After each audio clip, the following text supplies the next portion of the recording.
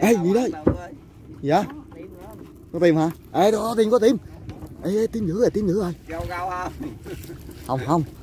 Tìm cá này, tìm cá. Thì tìm cá mà gâu. Basa chú ơi, Basa bự. Con nó cũng có khí mấy 2 kg à.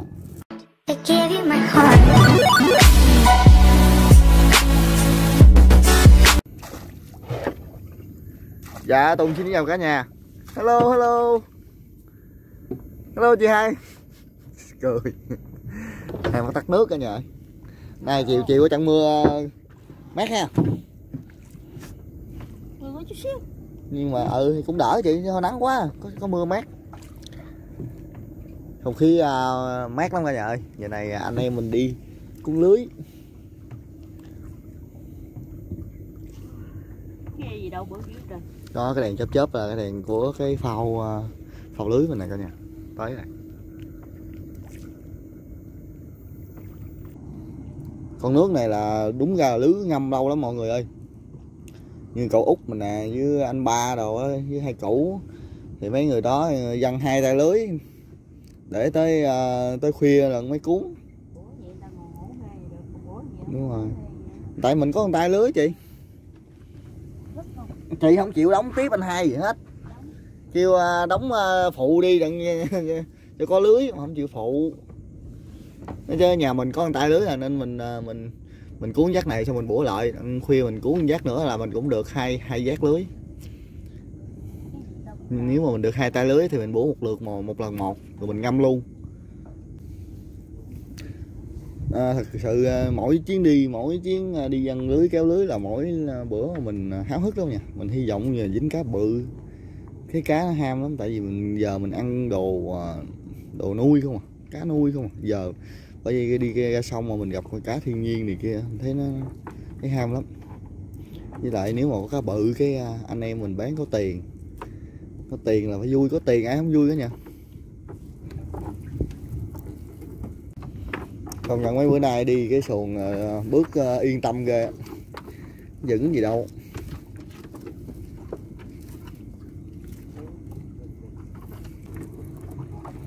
Hôm qua cá nhiều chứ bán cũng đâu được nhiêu hả chị Hai? Còn cá kệ không mà cái hôm qua bán tới ngày mốt lận, ngày mơi lận. Nay bán ngày mơi bán được chị, chưa bán hết mà. Ê có cá Basa ơi, mở hàng cả nhà ơi. Trong đợi nãy giờ cũng có mớ bông lao nè, bông lao xanh vàng trắng đen gì.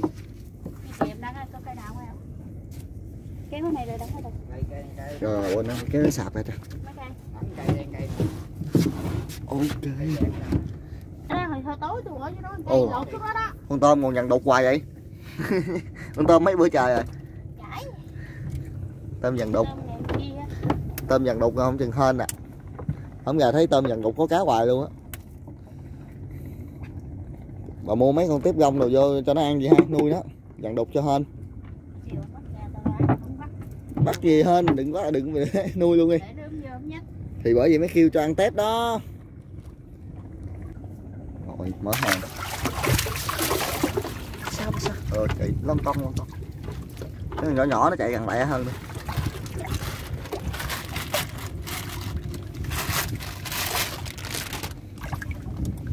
Chị thấy nó đi hồi em lụm mấy bọc phù cho. Chứ để rớt vô đục.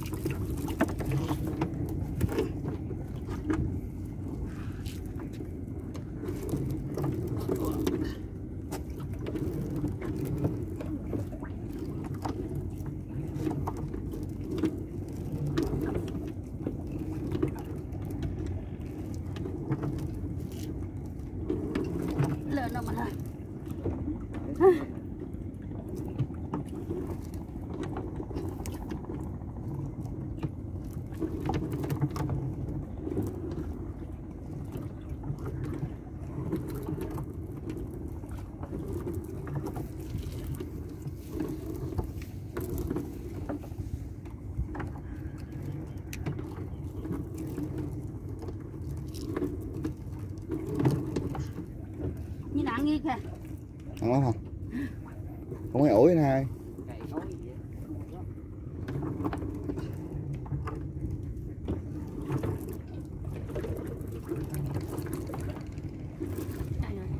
Ô đó đó, cá. Trời ơi. Vậy hai muốn xỉu luôn à. Quá trời nặng. Buông nghe nó tụt xuống bệnh lên đấy nữa. À. Con này bự hơn, cá càng ngày càng bự. Cũng phấn khởi nha cả nhà. Basa cả nhà ơi. Basa cái gốc nó uống ngu à. Còn con cá cha của mình đó, nó về thòn lòn à. Nó không phải gốc gì. Hồi trước lúc mà chưa có nhìn cá quen mà lộn hoài, nhìn không có phân biệt cá hú với cá Basa nó cũng nhìn, bây giờ nhìn thì biết liền. Hồi trước phải cài để hai con kế bên. Vô bự hơn. Bữa nay đỡ đó, thấy tình hình này là cá đâm á chị hai. Cá đâm lưới.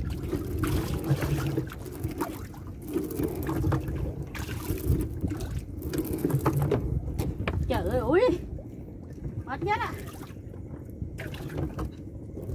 Lên không?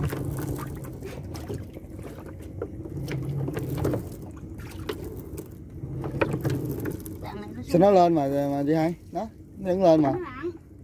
Ê, cái cốc. Ô, này có cái cốc luôn. Đỡ rồi cả nhà ơi. Nhờ gán chút xíu thì dính cái cốc ha.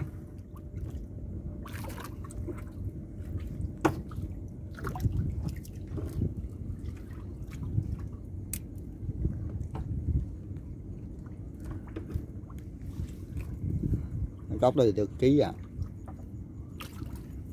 Cũng ngon.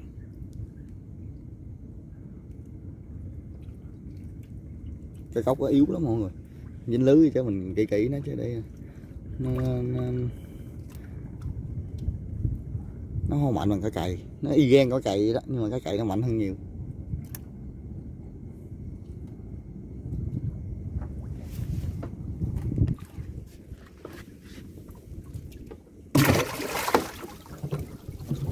Hên không u đầu. Lỗ đầu. Trúng cái đà là u đầu rồi.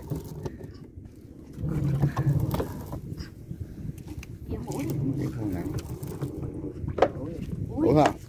Vậy nào két hết nổi mà ủi. Cho đi ủi cho.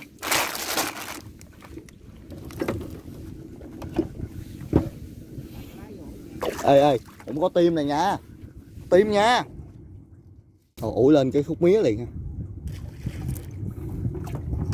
Khúc mía đó bình thường nó có đất sình non đó, mình nhấn xuống nó cũng lên cây nữa cả nhà.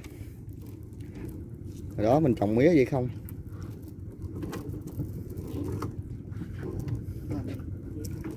Hồi trước nhớ hồi nhỏ mua cây mía về ăn cây mía xong rồi cái đọt trồng. 11 cái có mía ăn nữa. Ở quê mình cũng dễ, đó, cái mía, đọt mía. Giờ là mình đi ra chợ mua chứ ai đâu mà xước nữa. Ra chợ là có nước đá mía, chỉ uống thôi, nước sẵn hết trơn. Mà hồi trước cái cảm giác xước mía ngon lắm, đã. Giờ găng cỏ đâu mà xước cái lỡ có gì cái tốn tiền dữ lắm. Găng giả vợ mắc nữa. Đi kéo lưới mà em bàn qua vụ găng giả luôn mà thấy dữ không chị hai?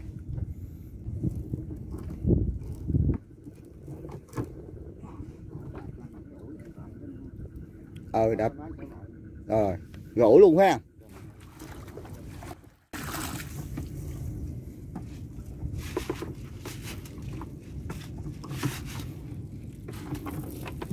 Lên cái gốc này mà chưa thấy cá ta. Nãy anh nói sao chị hai? Nãy em nói gì? Nói gì? Nãy nói nghe bài vậy phải không? Ừ, chưa lên tới. Nghe em đợi nha. Biết nãy lại quay mát nó ngay bài vậy đó. Làm hại nhỏ quay lẹ. Ê có cá. Trời ơi cái gì vậy? gió ra xa dữ vậy. Trong ngược vậy ngoài. Này có mấy chiếc ghe bự xà lan nó đậu đó, cái chó nó quảng hồn nó chạy ra ngoài giữa sông luôn rồi. Chị hai vô có cá nữa hả vậy? Ồ chó này đi ra.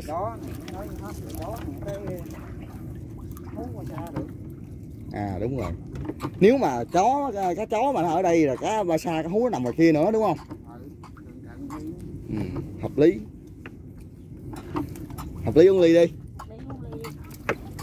Ly cà phê sữa nha. Đó là nữa cũng cà phê sữa. Không có ly bia. Chị hai là phải cà phê sữa. Kìa cái chó nữa kìa, cái nhỏ nhỏ không à. Đó chị hai, bữa nay bà làm chả và bà ngán đâu không? Bữa nay mời cho quay một cặp nữa. Có nhỏ nhỏ không kìa, cái chả không à.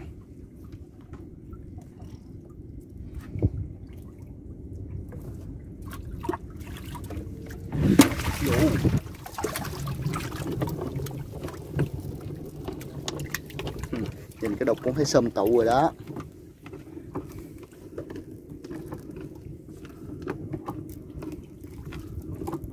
Ê, ôi thấy sáng giới ha.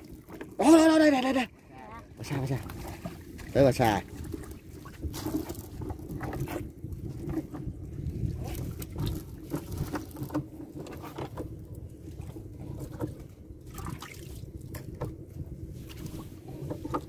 Rồi con Basa nữa mọi người ơi.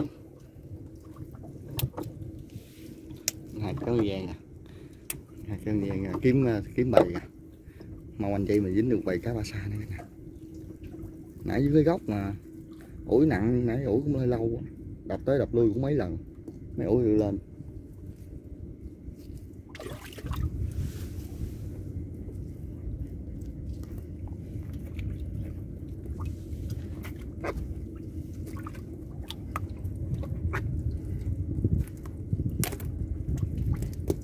Sinh thôi, sinh mặt lưới tốt ra nè. Ok nhỏ đó. Nó tưởng nó hiền đâu, tưởng nó yếu đâu cả nhà, mạnh lắm. Mở ra rồi chạy như xe tăng. Mình kéo lưới đây chứ ở trên đó có mấy cái đèn chớp đó nè, xanh xanh trên đó đó. Đó là của anh ba mình rồi với cậu Út. Anh neo tới khuya mới cuốn, tại nhiều tay. Còn mình có con tay thì mình phải làm double lên, mình làm 2 vét. Cái này mình chịu khó mà nửa giờ 3 tiếng đồng hồ mình cuốn một cái. Chứ con nước này là mình ngâm tới 6 tiếng mà.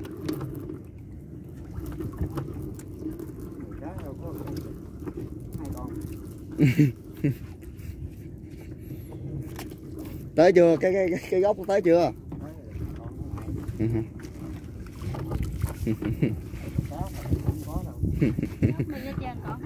Có nghĩa là có bầy đó nhưng mà bầy lớn bầy nhỏ hả? Bầy này quá nhỏ luôn rồi đó. Bầy này 2 con.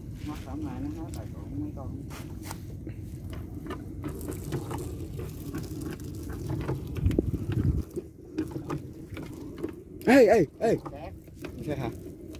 Cái nó trắng trắng. Trời ơi có sát chút xíu quấn vô lưới rồi nè. Ngay bọc. Vậy cũng dính được nữa. Trong khi cái hình con cá này nó bơi qua lưới này là không có dính được cái gì luôn. Lỗ lưới bự bành kia nè mọi người, bự vậy nè, bự tấc mấy mà, tấc 2 tấc 3 mà. Còn cá này cái mình nó có chút xíu.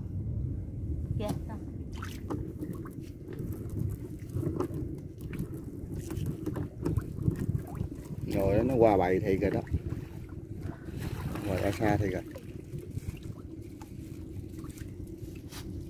Cái ngoài này mình bắt cá sủ cân gọn. Nói chung tất cả các loài cá là chỉ có con cá sủ là dễ nhất đó mọi người. Dính nó rồi là dễ bảo quản. Như cá cóc này nè, cá cóc này không kỹ là nó mất giá liền. Cả nhà coi con này, con cá cóc con cá chạy nó sẽ y gan à, nhìn kỹ mới biết. Basa cá hú gì cũng vậy, nó còn sống thì có giá.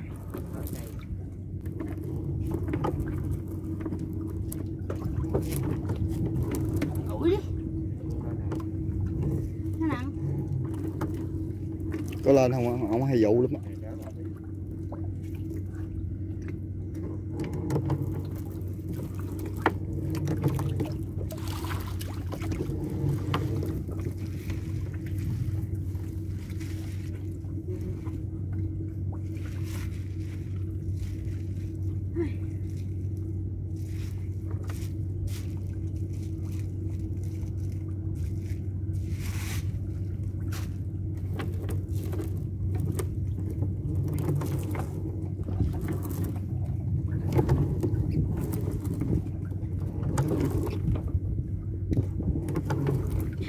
Phút này ủa đi đang đuối rồi để kéo mất thở à. Mạnh chết á. Ủa y nhảy ha.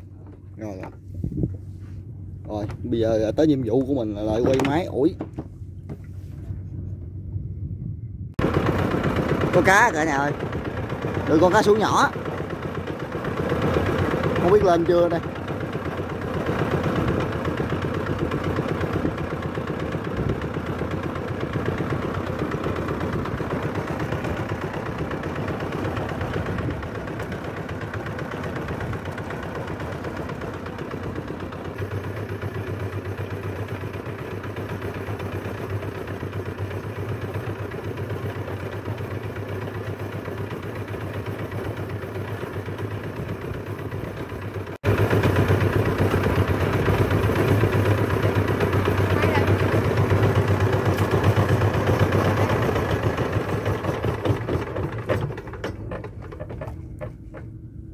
Cái thùng nằm mà lên nữa ha.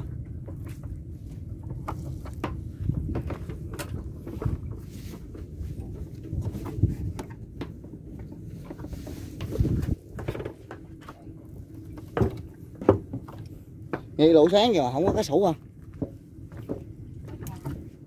Nãy được con cá sấu. Phải không? Trời ơi. Con cá sấu nổi lên chứ. Mới lên cá sấu nhỏ cái nè. Tụi đó chừng 300g. Lên một trắng tươi tưởng phình cái bụng cá sấu lên rồi chứ. Ở vùng mình cũng có gốc gò, cũng có mấy cái lỗ sáng cạp đó cả nè. Cát nó sâu lắm. Cá sấu nở dưới đó không à. Mình bổ lưới mà sập vô mấy cái lỗ đó là mình hy vọng dính cá sấu bự lắm. Nãy giờ chưa thấy. Đấy, hồ gũ xíu nữa hả? Nó kéo không lên à.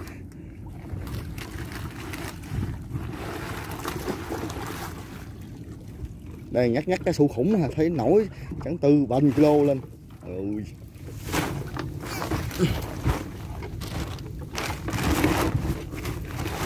Ba chừng kìa. Ê cá sụ. Có cá sụ mà cá sụ không có khủng. Cái sụ này nhỏ hơn con nãy mới lên nữa. Nãy giờ cũng được 2 con rồi đó cả nhà. Con 200g, con 300g.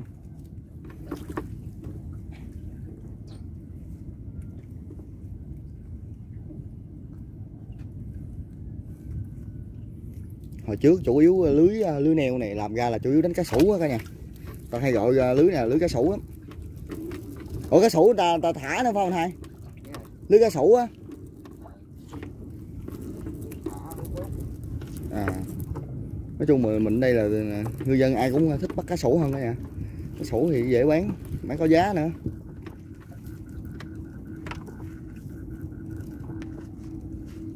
Đêm lưới mình kiếm được chừng chục ký cá sấu là thấy giàu. Bữa nào cũng vậy là giàu luôn.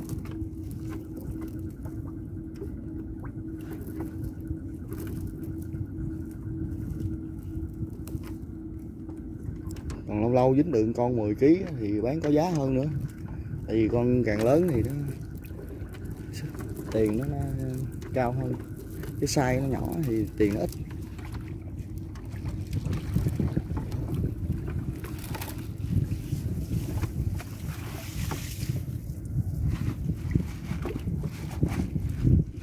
Hợp lưới chắc con nhiều đi quá.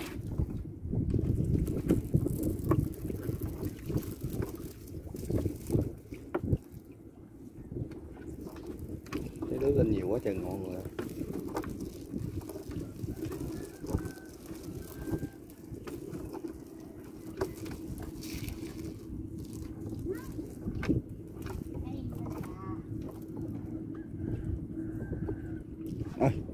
không kéo nữa, làm biến rồi, không kéo nữa. Buông.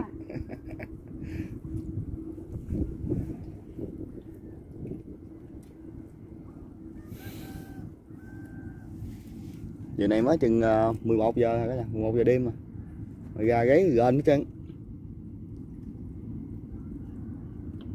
Tưởng gần sáng không ha.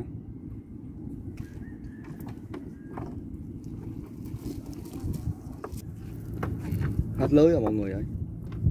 Lên gì đầu phao hết lưới rồi. Lên cục đá luôn.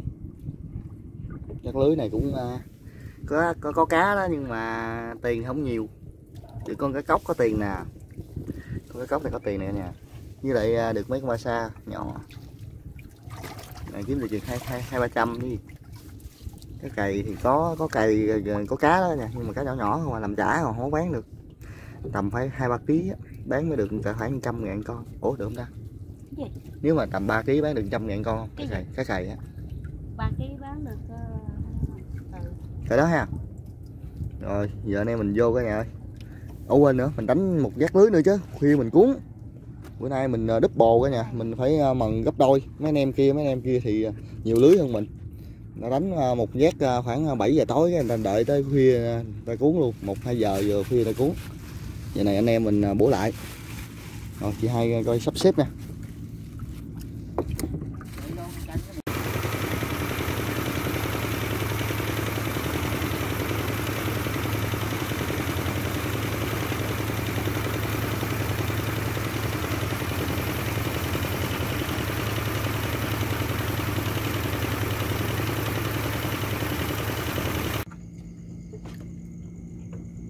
Hello cả nhà, cảm ơn mọi người đã trở lại.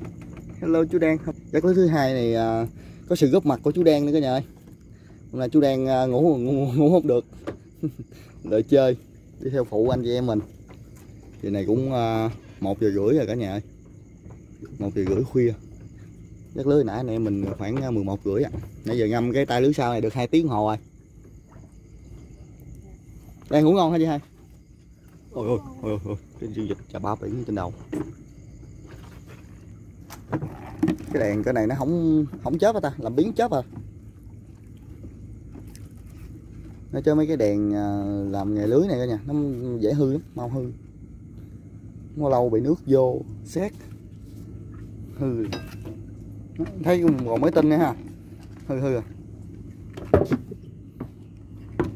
Cái đèn này cũng mấy chục ngàn, 60 hay 80 gì phải không Hai? 75 hả? 45 hả? À, cái đèn nó khoảng 45.000 cái. Lại quay hư.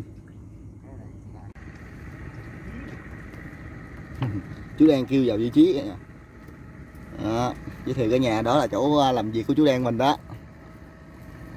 Anh Hai thì cái viền phao, chị Hai cái viền chì.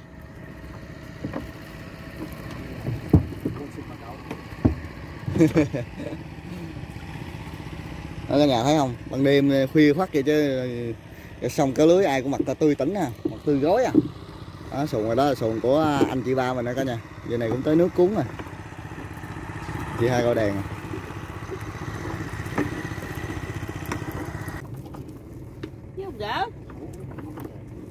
Chưa thấy gì. Rồi có khách tới nha. Nè có khách tới, may mắn tới nè. Vô ông thần nhí quá ta. Ông thần nhí lại nè.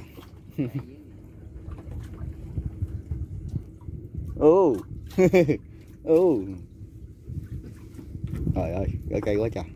Không, có khách tới là bảo đảm xuồng mình hên. Chắc luôn á cả nhà. Để coi rồi, nếu em nhí mà mặc áo đỏ ha là hên nữa. Thiệt, áo đỏ thiệt. Rồi.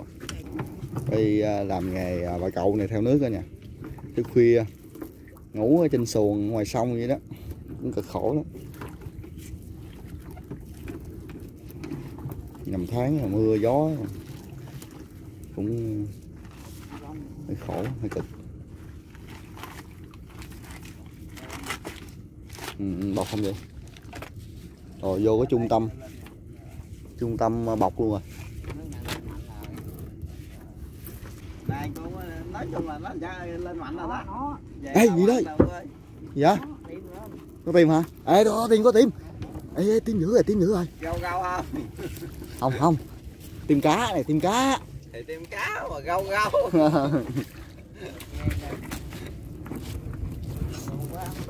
Hôm qua về quảng cáo với nạt đầu là cô Ni thôi à. Thì cô Ni bên em đó. Toàn là cô Ni không à. Trời ơi, bởi vậy. Wow trời anh. Không thấy đường câu, thấy dây nhợ gì từ lứa hột me. Thôi. Rồi. Dây nhợ gì trong cái con dây này nè.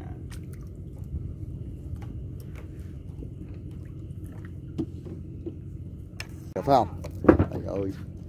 Quá trời. Basa chú ơi, Basa bự. Nó cũng có khi mấy 2 kg à. Mở hàng nha cả nhà. Chắc lưới thứ hai này nãy giờ lên lưới nhiều lắm rồi. Lên nhánh tre nãy giờ thòn lòn. Nãy giờ cũng vất vả. Nhí đồ gỡ phụ mình. Để lên sụn nhí nó bơi vô trỏng đem vô bờ luôn rồi cả nhà.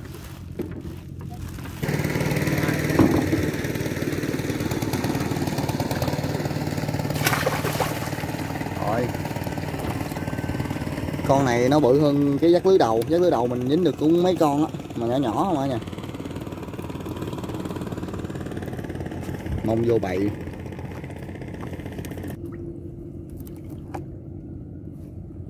Cá đi lạc thì rồi.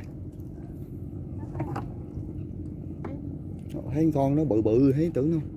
Thứ bầy chứ. Thường vô bầy cá mới bự vậy. Dắt lưới đầu dính mấy con đi lạc rồi. Nhỏ không à cả nhà. Ý gì nữa? Ồ. Làm xộn.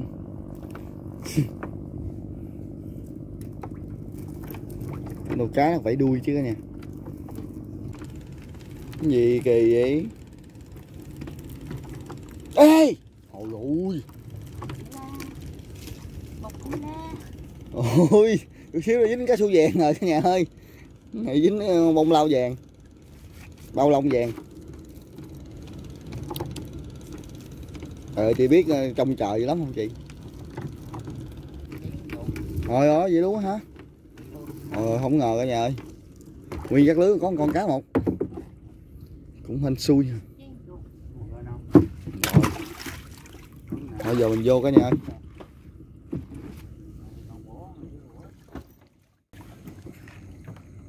Rồi mình vô tới bờ mọi người ơi. Giờ tôi đang lấy cái gọng.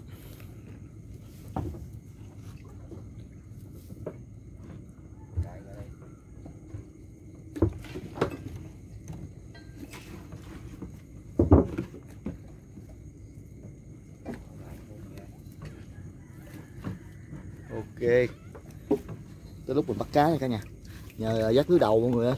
Cái cốc hả? Cái cốc. Được cái cốc.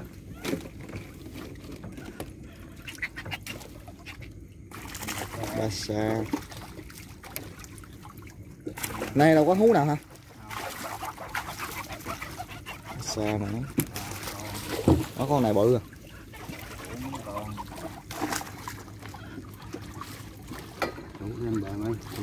Sủ với cái... hai cái sủ. Sẽ lên hết luôn hả? Này tính số lượng thì cũng nhiều mọi người ơi. Nhưng mà tiền thì cũng trung bình mà. Không nhiều. Tầm 300 mấy. 300 mấy 400. 400 nổi không? Rồi. Đây là thành quả cả đêm đó cả nhà. Hay dắt lưới. Anh em mình kiếm được chắc cỡ 400.000. Dạ.